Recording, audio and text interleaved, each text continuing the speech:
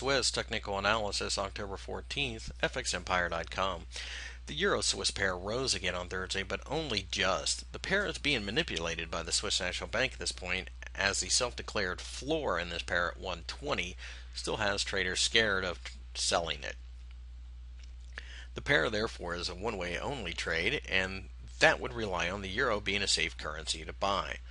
As things stand with the EU right now, the uncertainty makes owning the euro especially unattractive to most traders.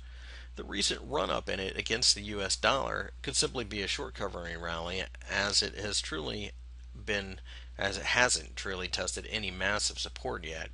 Because of all this, we are avoiding this pair at the moment, but wouldn't hesitate buying if it fell closer to that 120 mark that the Swiss National Bank has vowed to defend.